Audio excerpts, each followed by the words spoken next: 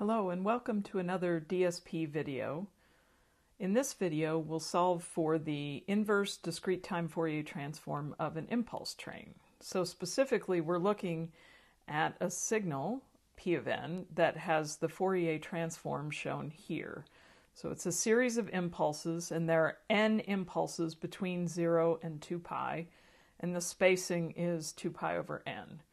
And remember, this is a DTFT, so it is periodic with period 2 pi, so it repeats outside the intervals shown. So, as I said, the goal of this video is to find and sketch P of n. So here's the diagram showing P of e to the j omega again. It's just copied from the previous slide. And remember, this is periodic with period 2 pi. We can represent P of e to the j omega via this analytical formula. It's simply an infinite summation of scaled and shifted impulses. The area of each of these impulses is 2 pi over n, so that can pull out of the summation. And then the impulses are just located at multiples of 2 pi over n. So we have one at 0, we have one at 2 pi over n, 4 pi over n, etc. And this gets all of those scaled and shifted impulses. So we can solve for P of n, which is the inverse transform, just by taking the inverse transform integral. And that integral is defined as 1 over 2 pi times the integral P of e to the j omega times e to the j omega n d omega. So we're integrating with respect to the radian frequency variable. And we can integrate over any interval of length 2 pi, because this is periodic with period 2 pi. So we can pick an interval here, say between here and here, that's of length 2 pi. So the width here is 2 pi, right? So we could write this equation as P of n is equal to 1 over 2 pi times the integral. And let's just say we're integrating from minus pi over n to 2 pi minus pi over n. And then we're integrating P of e to the j omega, which is 2 pi over n, the sum k equal minus infinity to plus infinity, delta of omega minus 2 pi over n k, e to the j omega n d omega. So this is what we get out of this overall integral. So now we just have to compute this integral. And note, we are integrating over a 2 pi interval here, right? It spans from minus pi over n to pi over n just to the left of 2 pi. So we're implementing this integral correctly. We can actually make one further change here, though, because we notice if we're integrating over this interval here, there aren't an infinite number of impulses, there are only a finite number of impulses. The impulses that we have to worry about are the ones between 0 and 2 pi. So we can actually change the limits on this integral, and now the limits here could go from 0, which is the first impulse included, up to here, right, which is the n minus first impulse in this summation. So we can actually change the limits to go from 0 to n minus 1. Okay, so we've reduced our problem to solving this equation, and we can immediately see some simplifications are possible. We can pull out the 2 pi over n, and the 2 pi's cancel, and that leaves us with 1 over n. And then the next thing we can do is reverse the order of the integral and the summation. So now we're going to have the sum, k equals 0 to n minus 1, of the integral between minus pi over n and 2 pi minus pi over n, of delta of omega minus 2 pi over n k e to the j omega n d omega.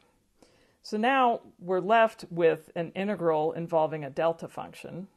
So that is just going to pick out, it's a delta function times another function. So and the delta is definitely included within these limits. So all that's going to do is pick out the value of this function at the location of the delta. The delta is at 2 pi over nk, omega equal 2 pi over nk. So what we're left with is 1 over n, the sum k equals 0 to n minus 1 of e to the j, and now we're going to substitute in 2 pi over nk times n. All right, because this is the value of omega at the location of the delta function. So this is a geometric series that we can just use our formula for the partial sum of a geometric series to solve this. So what we're going to be left with is the 1 over n stays there, and then we get this evaluated at k equals 0. This evaluated at k equals 0 is just 1. So, and then we subtract off this evaluated at n minus 1 plus 1, right? At the upper limit plus 1. So what we'll be left with is e to the j 2 pi over n times n, right? Because I'm substituting in k is equal to n minus 1 plus 1, or k equal n. So I have that for my numerator, and then in the denominator I have 1 minus e to the j 2 pi over n times n, right? So this is just this expression raised to the first power. Okay, so we've got this. Now we can pretty easily see that the n's cancel, and so I'll be left with this overall expression. 1 minus e to the j 2 pi little n over 1 minus e to the j 2 pi over big N times little n. And so this is a complex exponential raised to at 2 pi n, right? So for all values of little n is an integer, right? So this is just e to the j 2 pi and multiples of that. So the numerator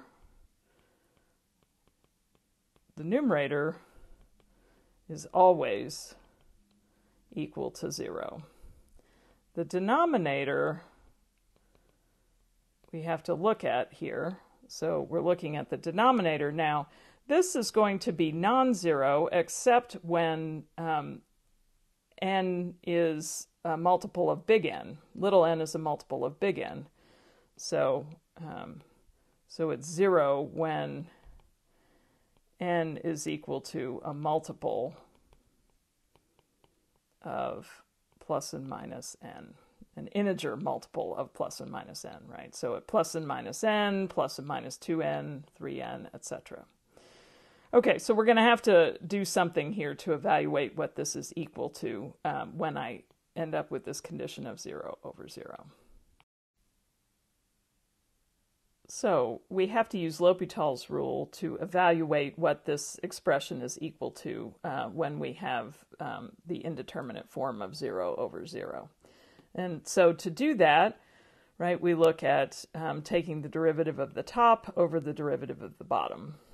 So we have, for the top, we're looking at d by dn of 1 over n times 1 minus e to the j 2 pi n over d by dn of 1 minus e to the j 2 pi over big N times little n.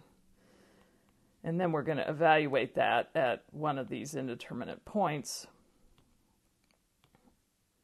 which in this case, one of them is 0, at little n equals 0. So we do this, we take the derivative here, okay, the first term goes away because it doesn't depend on little n. The second term, we can easily calculate that derivative. That derivative will be minus j 2 pi, and then e to the j 2 pi n.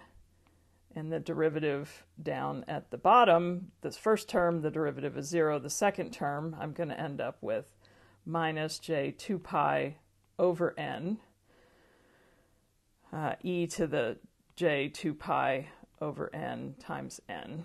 And I accidentally left off a 1 over n in the numerator. So that came from here.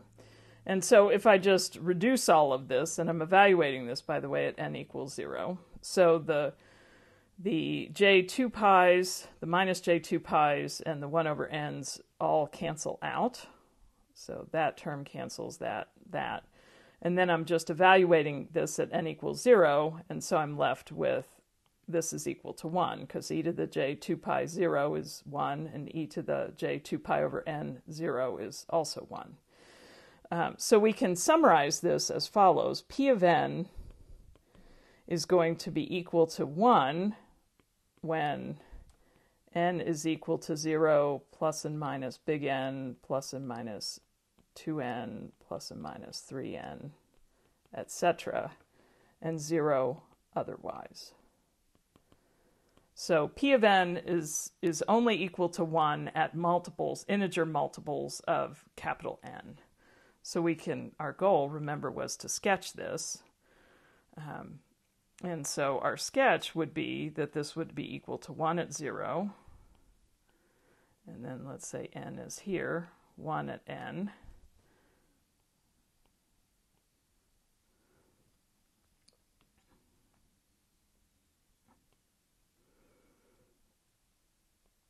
One at 2n